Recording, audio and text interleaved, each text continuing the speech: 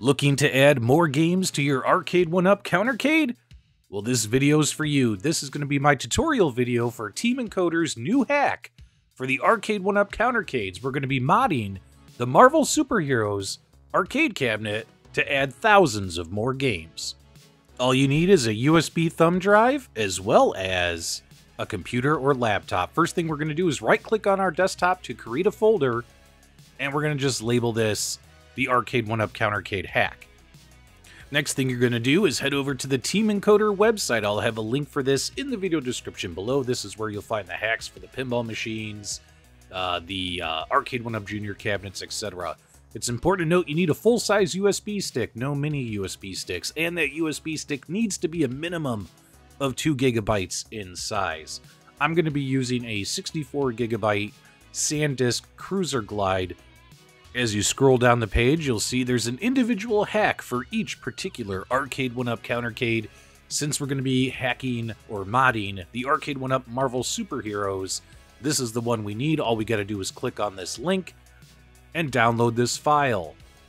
Now keep in mind this is about a 1.5 gigabyte file, so just doing a standard download off Mega is fine right to your PC. Should download in just a couple of minutes depending on your internet speed. When it finishes downloading, because I have my downloads set to ask me where I want to stick them after they finish downloading, we're going to find that folder on our desktop that we created, the Arcade1Up Countercade hack, and we're just going to drop the file in there. Once it's in that appropriate folder on my desktop, just going to right-click on it, and then use 7-zip or another extraction tool and just extract here, and just extract all the files. Should only take a few seconds. Once everything is extracted, it should look a little something like this. Now it's time for the fun part. Okay, make sure you hit this toggle switch off on the PCB board on the back of your Countercade. Go ahead and also make sure that this is unplugged and powered off from the wall. You definitely don't want to have any power come into this thing. And go ahead and grab a micro USB to USB cable and go ahead and get this plugged into the port. Due to the awkward position of the PCB board on the Marvel Superheroes cab, probably need to unplug that little power adapter to get this in there. Should look like this when you're done. You could even plug this cable back in now that you got that micro USB cable back in. As long as it's not plugged into the wall, you're not going to have any issues. With the other end of the cable connected to your PC, head over to the files you downloaded and launch the application, the file that says application. You'll see this text here as it connects to your Countercade. As long as install drivers is selectable, all you're going to do is click on install drivers. After you click on install drivers, a new window is going to pop up, which I'm going to drag and place right here. It says, what do you want to do? Do you want to install a driver or uninstall a driver onto this PCB board? So what we want to do is click on install driver, and it'll say that the installation went through. All we have to do is click on OK, and when we close this window, the next box should be selectable. Once I closed out that window, option 2 becomes available. Install the mystery hack to the PCB. So now the hack itself is being installed on the PCB board. Takes a minute or two. Just let it run. You can watch the percentages go up until it's completed. Once it hits 100%, we're going to be ready to do step number 3, which is do an image on a USB drive. Once it hits 100%, it's time to install an image onto our USB drive, that blank USB drive you've had waiting on standby while everything goes through. With my blank USB drive plugged in, let's go ahead and click on it, and it's going to say, where do you want to install this image on this particular window? And luckily, make sure it has your thumb drive selected as the destination. And what will happen here is when you click on that install button, it'll start running.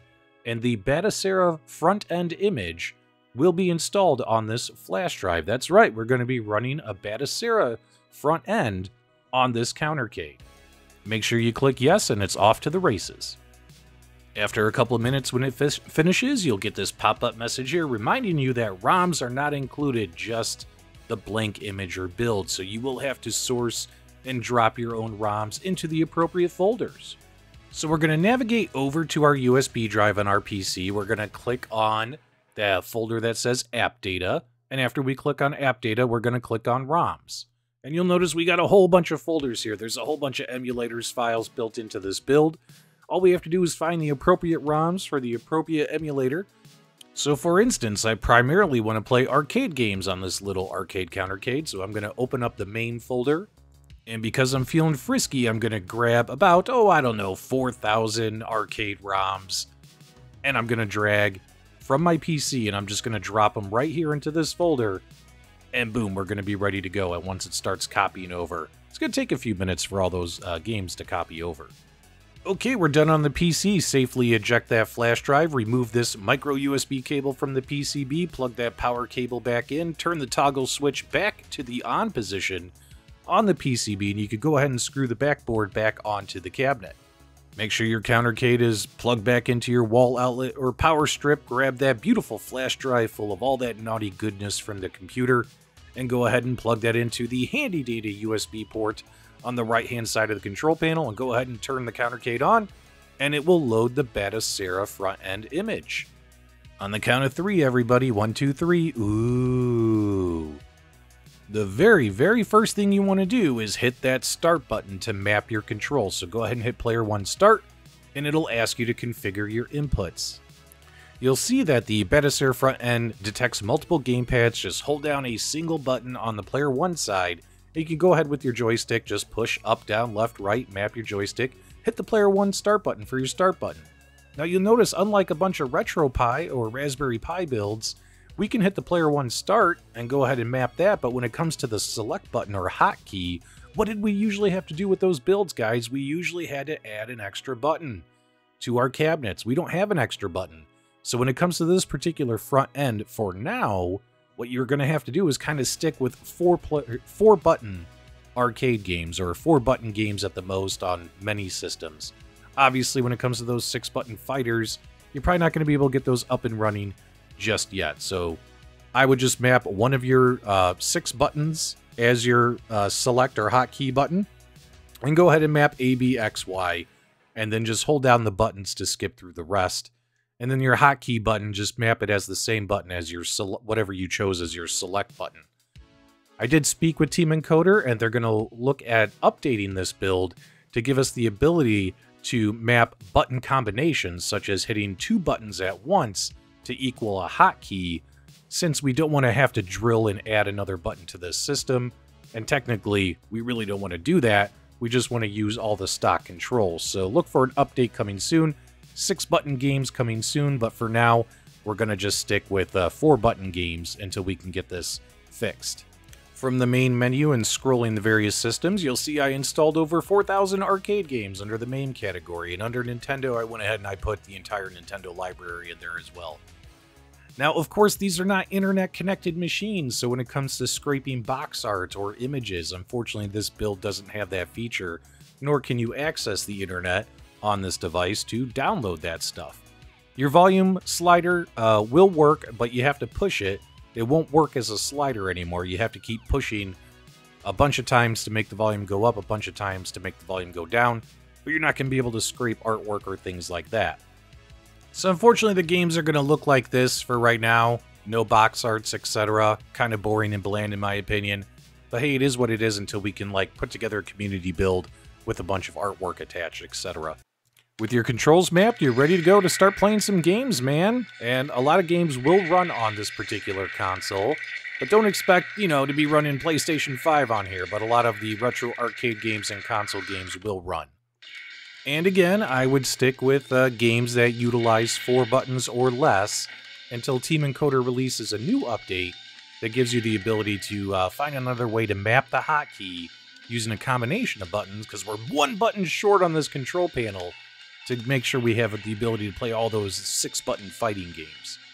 And one of the coolest things is, because everything is running right through this USB stick here, is if you remove the USB stick and just go ahead and power on your arcade device, what's really cool there is it will just power up and load the standard stock system and games. So that's really cool in my opinion. You could, have it stock if you want to play the stock games, or you could plug in the USB stick and run your modified build. My final thoughts are, this is a pretty cool build, got some opportunity for improvement. Maybe some folks out there can make some pre-made images, we can get some artwork on these builds and all that stuff. Otherwise, because I don't have time to do all that stuff. Other thing too is if you try to do a clean shutdown here, when you hit the start, go down to shutdown system, you'll notice that because that power button is turned on, it'll automatically reboot the system and it'll reboot it into Batocera. It doesn't do a clean shutdown. So what you have to do is hit start shutdown, and when it's shutting down, once it hits that black screen, go ahead and flip that toggle switch to off in order to power this device off. Otherwise, it'll just keep rebooting back into Batocera. So right there, we flip it to off, and it's off. Overall, a very cool hack. Thanks so much, Team Encoder. Let me know what you guys think. Leave me your comments, feedback, reactions below. And as always, my dudes, thank you for subscribing.